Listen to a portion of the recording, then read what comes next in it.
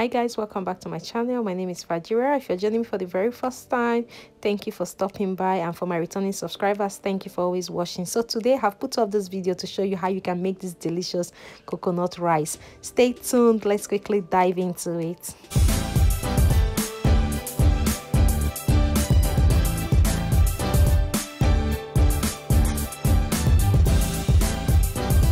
So in preparation of our coconut rice, I have 2 cups of rice on the pot. I'm going to parboil for 10 minutes.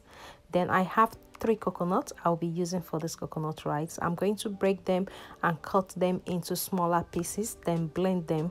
You can actually use a grater to grate them, but I'm using a blender to blend it, so it's going to be easy for me. Cutting them into smaller bits makes the blending easier, so that's why I'm cutting them into smaller bits. So I'm going to add some water to it after cutting them and put it in the blender and blend.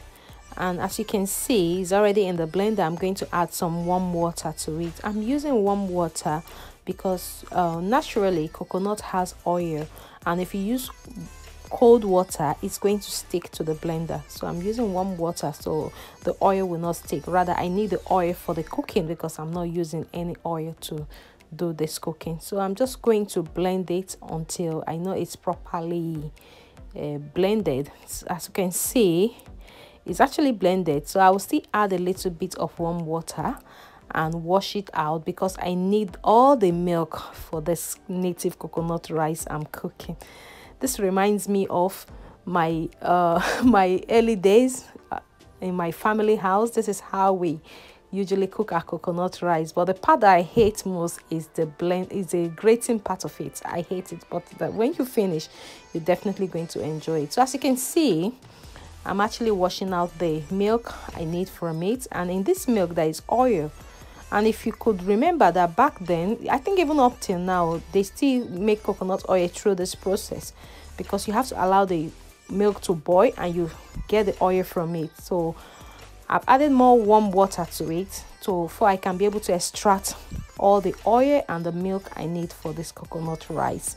So I'm just going to keep washing with a clean sieve, as you can see, but I'm not going to just stop here. I'm still going to sieve it again to ensure that none of the coconut shafts enter the rice when I'm cooking it. So I'm still washing it, and trust me, I'm going to extract a lot of coconut milk from this you're seeing. And bearing in mind that you can actually use this as your coconut drink. You can use it just to drink it naturally. It is really healthy. I love drinking coconut milk and also coconut juice. Wow, look at that. Yes, so this is the coconut milk we're using for the rice.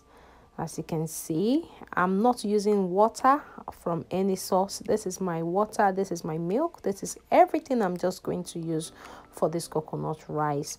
So look at it. But trust me, like I said, I'm still going to sieve it while using it because I don't want the shafts to go into the rice I'm cooking. This is purely coconut rice. So in my pot is already my parboiled rice. It's already parboiled and washed. So I'm just going to start. It's a very simple step to make this rice. I'm just going to start by adding everything I need to add from the start. So I'm adding my onion, and also I'm going to add my scotch bonnet already blended. You can use any type of pepper, but I prefer to use scotch bonnet. And I'm adding seasoning cubes. I'm using 3 seasoning cubes for this. Then I also have a fish there. This was a fish I dried myself. I just want to add it to it to make it more tasty. You can add meats, you can add whatever you want to add, but I prefer to use fish, and I'm using crayfish, which is dry prawns.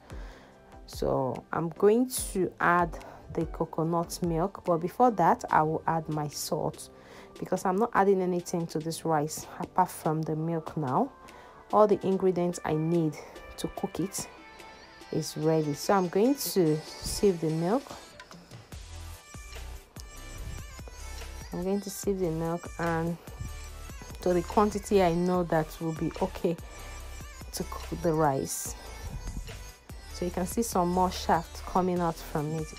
Imagine me not sieving it, then you will end up showing this shaft in your rice. So always ensure that after washing it the first time, try to like sieve it again. So I'm just going to stir it, and I will cover the pot and allow the rice to cook. At this point, I'm not adding any other thing to this rice. I've added all the ingredients I want to use, but apart from that, I still have tomato and onion, which I'm slicing now, that I would love to use for the garnish. I really love eating it in my coconut rice, and I'm not going to let it cook. I'm just going to use it at the end when the coconut rice is already cooked, so I can be chewing it in the rice. So I will just quickly go back and see how the rice is cooked now. From what it looks like, you can see that our coconut rice is properly cooked.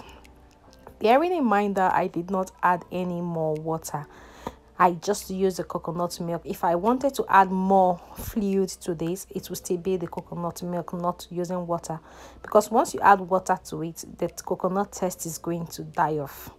So I've just stirred it, and I'm going to start garnishing it now with all the onion, the fresh tomato, and just allow the heat from the rice to cook that. It's not going to be properly cooked because I'm going to turn off the heat. Then I will just cover the pot after garnishing it and allow the heat to be the one to do the remaining work.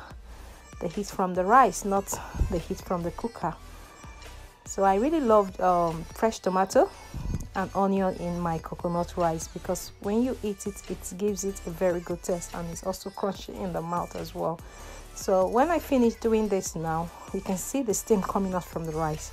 That is what we cook the onion and the fresh tomato. So once I'm done with this garnishing, I will cover the pot and leave it for about 2 minutes, then come back to it.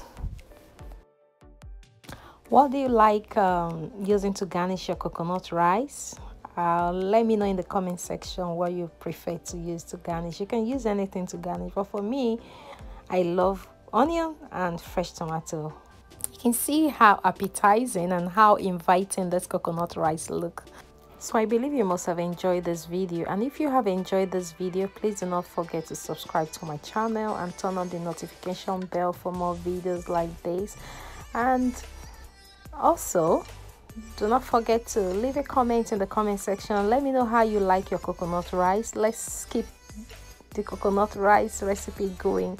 So for this coconut rice, I actually did not use any protein to serve it because I already had some fish inside the rice. So I just ate it this way, and I ate even more than what I would have eaten on a normal day. This was how I served it, and I ate like 2 times of this. Thank you guys for watching, and see you in my next video. Bye for now.